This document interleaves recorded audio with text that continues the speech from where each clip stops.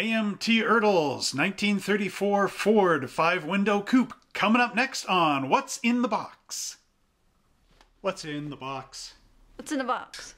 What's in this box? What's in the box? Hello everybody, my name is Trevor Selescu and I'm the owner of Monster Hobbies in High River, Alberta, Canada. Tonight we have a special treat because we're going to open up the lid on AMT ERTL's 1934 Ford 5-window coupe kit. This is an old classic.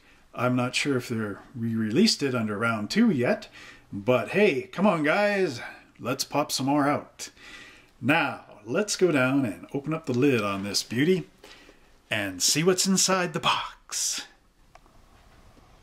Aerodynamic styling starting to take effect in 1933 and 34, and we're going to investigate this in our 1934 Ford 5-window coupe from AMT ERTL. This is an older kit. You can't find this kind of styling anymore on the box art, but that's why it's in my own collection. So I'm just going to pull the lid off on this beauty. And here we have our instruction sheet, which is always nice. Great big write-up from AMT about how Ford and Chevy and Chrysler were all designed up in the ways they were back in that era.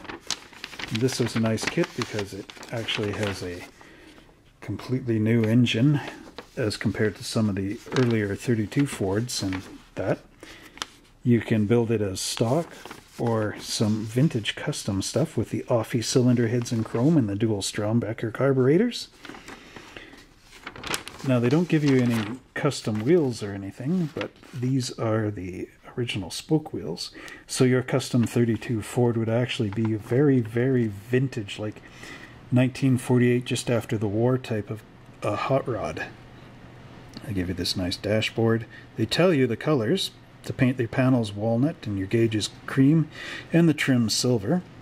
Then of course there's how you build your undercarriage and your engine and wheels assembly.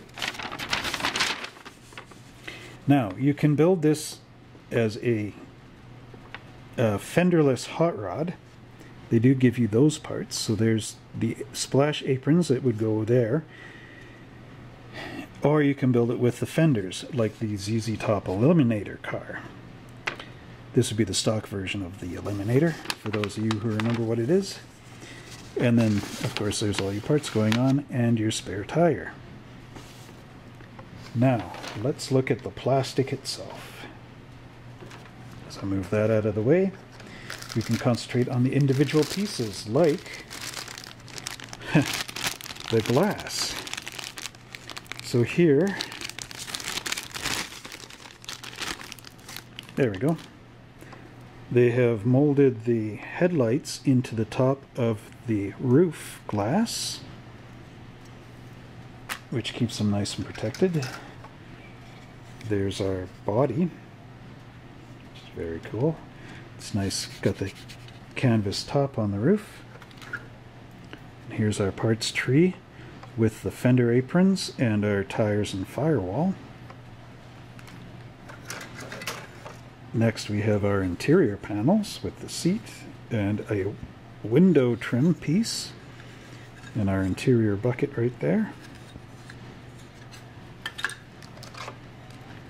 These nice fenders, which of course the body sits on like that. It's nice detail in this kit. The dashboard and the hood with the louvers. Then of course you get the white wall tire inserts, another nice touch of this kit on these really skinny tires, which go in there. Here's our undercarriage, the chassis with all these great parts in here, suspension components. I mean, look at the paneling on there. That's amazing. Then we have our engine and radiator parts right there. And look at the nice detail of the bolt pattern on the flathead Ford engine. And then our final pieces are the chrome, pardon for the bag. You can't really see them too well. But there's like the windshield insert and other pieces. There's those little chromed heads and our dual carburetor manifold. Oh, and one little other piece. These are the only decals you get in here, which of course are some license plates. And that concludes our examination of the 34 Ford 5-window coupe. Well, we hope you enjoyed that review of AMT ERTL's 1934 Ford 5-window coupe. And remember that you can check out the other cars in this series by clicking this video, and this video.